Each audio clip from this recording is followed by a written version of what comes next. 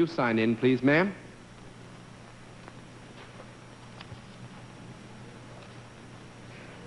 Candy Sheridan. Is that right?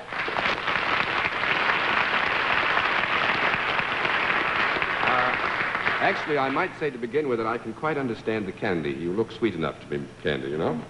Where are you from? I'm from Nashville, and I married a Yankee, so I live in Nantucket.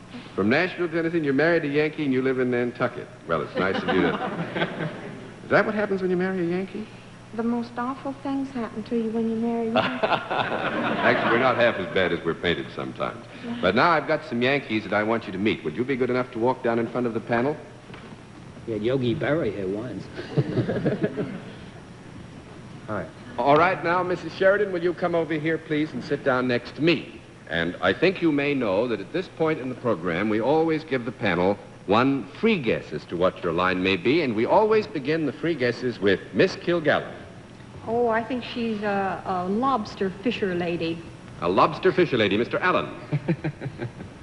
I just want to sit here and laugh at that, that's all. I think candy is a carbohydrate. Miss Francis. I think Candy is a riveter at an airplane factory. Mr. Sir. I think Candy works on the Nantucket Lightship. No, I'm afraid nobody has it right. We'll let our viewers have a further look at Mrs. Sheridan, and at the same time, we'll tell them what her line is.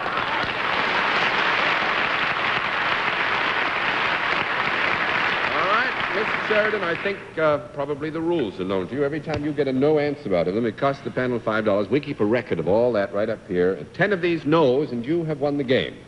All right, Mrs. Sheridan is salaried. With that, let's begin the general questioning with Bennett, sir. Mrs. Sheridan, do you work on the island of Nantucket? Yes. Well, does your work have anything to do with tourists or vacationers? Sometimes. What else is there in Nantucket? Are you in the town of Nantucket itself? Yes. Do you work in a shop in Nantucket? No. That's 1 down and 9 to go, Miss Kilgallen. Is there any service involved in your work? Yes. Would you perform this service for grown-ups? Yes. Men and women both? Yes. She seems almost as surprised as I am. Are they happier? Do they have a better time because of what you do? Sometimes.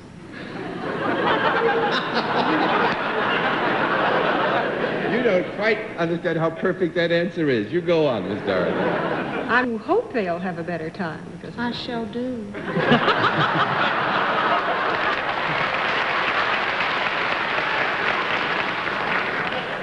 Do they usually avail themselves of your service in pairs? No. No, I wouldn't say that it's unnecessary. 2 down and 8 to go, Mr. Allen. Peaches. Does the service that you perform for these folks have anything to do with amusement or recreation or sports? Sometimes. More ordinarily, then, it would be something of a more serious nature. Is that right? No, I don't guess so. Actually, I think we're getting into a rather delicate area. Certainly the work that Mrs. Sheridan does has its serious connotations. At the same time, it may, in its effect upon third parties, supply them or at least further the prospects of good humor, good fun, and good living. That's fine, but do I get a yes or no? You get a qualified yes, Steve, and you go on. Okay. Are they in any way, these people for whom you perform your services, in any way physically changed, for the better or worse, after you get at them? No. 3 down and 7 to go, Miss Francis. Do you work indoors, Mrs. Sheridan? Sometimes. You just can do it both ways no matter what happens. Is it mostly, do you have mostly transient people that you work for or do your service for? No. No, I wouldn't No? think they were mostly transient. Bearing in mind Nantucket's basic nature, we'd give you a note of that. 4 down and 6 to go, Mr. Sir. Well, Candy, you said you don't work in a shop in Nantucket. Well, now, Nantucket is completely surrounded, of course, by water. Does your work have anything to do with the wide open sea that surrounds the island of Nantucket? No. Nothing Well, at we'd all? have to have a small conference. I've been looking for an excuse anyway. Go on.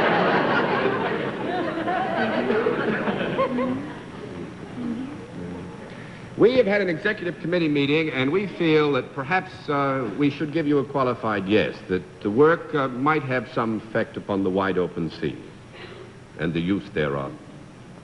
It might have an effect on the sea? The use thereof. Actually, the use thereof. I mean, it's the relationship of the sea to the person or persons who might put it to use. Is there a liquid of any kind mixed up in what you do? Is there a liquid of any kind I mean, mixed you wouldn't up be a in what you barmaid do? at the White Elephant Hotel or No, something. I would like to.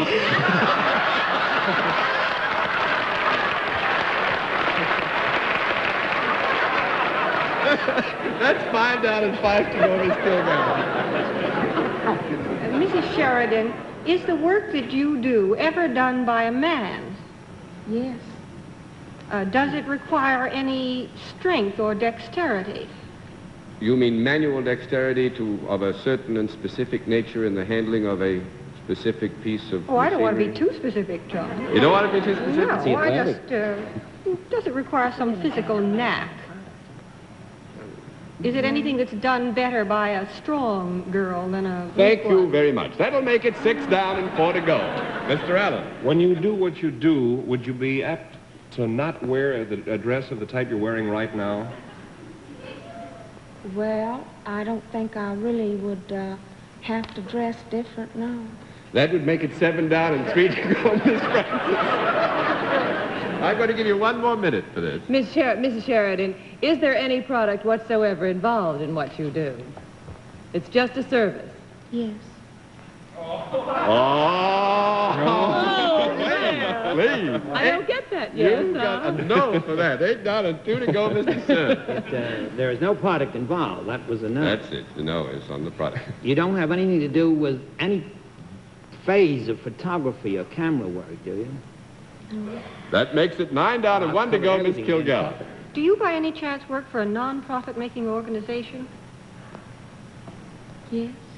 Do you perform some government service? Yes. Is it attached to the local Nantucket government? No. That would make it 10 down and no more to go, and you were just getting on the trail. Because Mrs. Sheridan is the U.S. Weatherman on Nantucket. Oh, really? Isn't that wonderful?